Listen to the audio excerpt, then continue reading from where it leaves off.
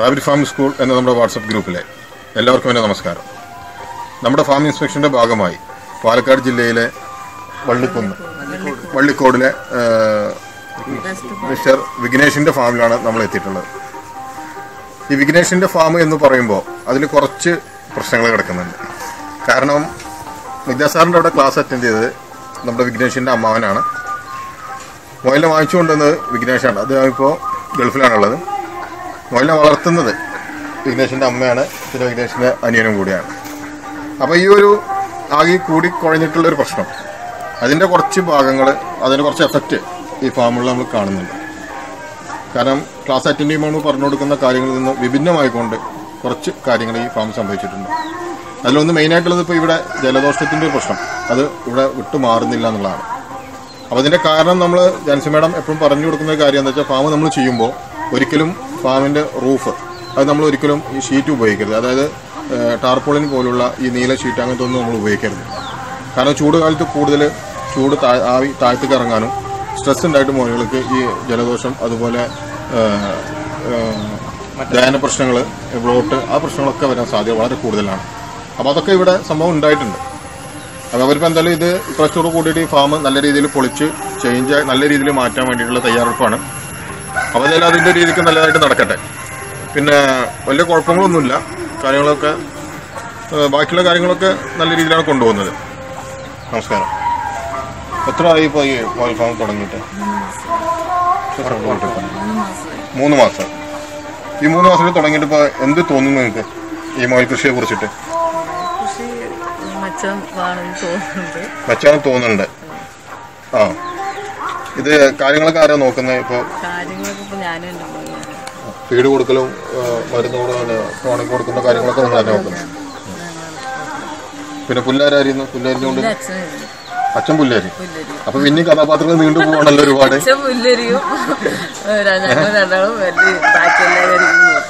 അപ്പൊ കഥാപാത്രങ്ങൾ വീണ്ടും നമ്മുടെ ഫാമിലേക്ക് വന്നുകൊണ്ടിരിക്കുകയാണ്. അപ്പൊ ഒരു 5-6 ആൾ കൂടിയിട്ടാണ് ശരിക്കും ഈ ഫാമിന്റെ സെറ്റപ്പ് ചെയ്തിട്ടുള്ളത്. അങ്ങനെയല്ല വേണ്ടത്. നമ്മൾ ചെയ്യേണ്ടത്, ഫാം ആരാണോ നടത്താൻ ഉദ്ദേശിക്കുന്നത് ആ വ്യക്തിയാണ് ആശയനയിൽ ക്ലാസ് അറ്റൻഡ് ചെയ്യേണ്ടത്. കാരണം അവിടുന്ന് പറഞ്ഞു കൊടുക്കുന്ന പോയിന്റുകൾ നമ്മൾ ഒരാൾ കേട്ടിട്ട് മറ്റൊരാൾക്ക് പറയുമ്പോൾ അതിൽ ചിലത് വിട്ടുപോകും, ചിലപ്പോൾ പറയുന്ന രീതിയിൽ ചില മാറ്റങ്ങൾ വരും. അപ്പോൾ നമ്മൾ ആര് ക്ലാസ് അറ്റൻഡ് ചെയ്യണോ അയാൾ ഈ ഫാം നടത്താൻ ഉദ്ദേശിക്കുന്ന ആൾ മാത്രം പോയി ക്ലാസ് അറ്റൻഡ് ചെയ്യും. അപ്പോൾ നിങ്ങൾക്ക് ഇങ്ങനെ ഒരു പ്രശ്നങ്ങൾ വന്നുകൊണ്ടാണ് നിങ്ങൾക്കിപ്പോൾ 100% ഇത് അറിയാത്തത്. പിന്നെ മാത്രമല്ല, ഇപ്പോൾ ഫാം നോക്കുന്നത് നിങ്ങളാണ്. നമ്മുടെ റാബിറ്റ് ഫാം സ്കൂൾ എന്ന വാട്സപ്പ് ഗ്രൂപ്പിൽ മെമ്പറായിട്ടുള്ളത് ഇദ്ദേഹമാണ്. അപ്പോൾ ഇതാകെ അങ്ങോട്ടും ഇങ്ങോട്ടും ഭയങ്കര കൺഫ്യൂഷനായിട്ട് കിടക്കുകയാണ്. അപ്പോൾ എന്തായാലും നമ്മൾ അതൊക്കെ ഒന്ന് സിസ്റ്റമാറ്റിക്കലി എത്തിച്ച് കഴിഞ്ഞാൽ തീർച്ചയായിട്ടും ഇവർക്ക് നല്ല രീതിയിൽ വിജയിക്കാൻ കഴിയും. പിന്നെ നിങ്ങളിപ്പോൾ ഇങ്ങനെ ഒരു മൊയിൽ ഫാം ഒരുപാട് മേഖലകളുണ്ടല്ലോ, കോഴി, കാട, അതെ, കോഴി, കാടാൻ ഒരുപാട് സംഭവങ്ങളുണ്ട്. അപ്പോൾ നിങ്ങൾ ഈ മൊയിൽ ചെയ്യാനുള്ള ആഗ്രഹം ഉണ്ടാവാൻ എന്താ കാരണം? കോഴി എന്ന് പറഞ്ഞാൽ മരുന്ന് കൊടുത്ത് നോക്കിയാൽ അസുഖം വരിക വെച്ചു, അതിൽ കുറെ നഷ്ടങ്ങൾ. കുറെ കോഴിയൊക്കെ ഞാൻ വളർത്തിയിട്ടുണ്ട്, ഇപ്പോഴുണ്ട് കുറെ കോഴി. അസുഖം വരും വേഗം വെച്ചു. പിന്നെ മകൻ പറഞ്ഞത് ഇത് നോക്കാം,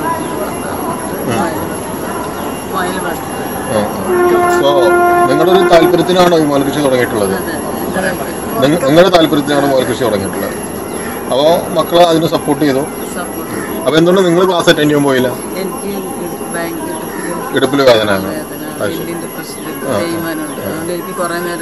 അപ്പോൾ ഈ ആശിയാന അപ്ലോഡ് ചെയ്യുന്ന വീഡിയോസൊക്കെ നിങ്ങൾ കാണാറുണ്ട്? എല്ലാ വീഡിയോസും ഇപ്പോൾ ഗ്രൂപ്പിൽ വരുന്ന കാര്യങ്ങൾ, ചർച്ചകൾ നിങ്ങൾ അറിയുന്നുണ്ടോ? മൊബൈലിൽ കാണുന്നുണ്ട്? കാണിച്ചു പറഞ്ഞു തരും. അപ്പോൾ നിങ്ങൾ ഈ കാര്യങ്ങളൊക്കെ നല്ലപോലെ ശ്രദ്ധിക്കുക. തീർച്ചയായിട്ടും നിങ്ങൾക്ക് വിജയിക്കാൻ കഴിയും. കാരണം നിങ്ങൾക്ക് ഇത് ചെയ്യാനുള്ള ഒരു ആത്മാർത്ഥമായ നല്ലൊരു മനസ്സുണ്ട്. അതാണ് മെയിൻ. നമ്മൾ എന്ത് ചെയ്യുമ്പോഴും നമ്മൾ കുറെ കാശ് ചിലവാക്കിയിട്ട് കാര്യമല്ല, നമുക്കിത് ചെയ്യാനുള്ള മനസ്സും കൂടി വേണം. അപ്പോഴേ നമുക്ക് വിജയിക്കാൻ കഴിയുള്ളൂ. റിസൾട്ട് ഇവിടെ കാണാനുണ്ട് കുട്ടികൾ. അതെ, റിസൾട്ട് ഉണ്ട് തീർച്ചയായിട്ടും. ഇപ്പോൾ തുടങ്ങിയിട്ട് ആകെ 3 മാസം അല്ലേ? 3 മാസമായിട്ടുള്ളൂ.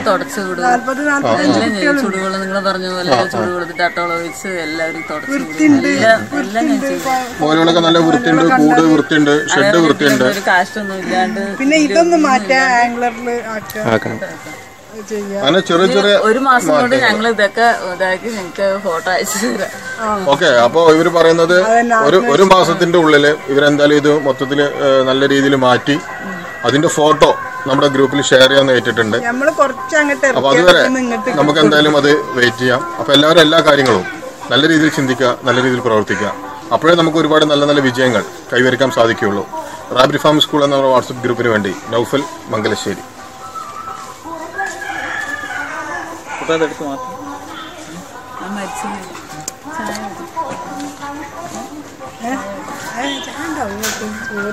ചായ വേറെ സ്ഥലത്ത് പറഞ്ഞു, വേറെ ആൾ വിളിച്ച് പറഞ്ഞു. ഇനി എങ്ങോട്ടുണ്ട്?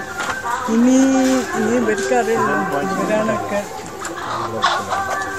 ഇനി എങ്ങോട്ടാ പോണത്? നോക്ക് മോനെ, ആരോ ഗ്രൂപ്പിൽ വോയിസ് ഇടാ.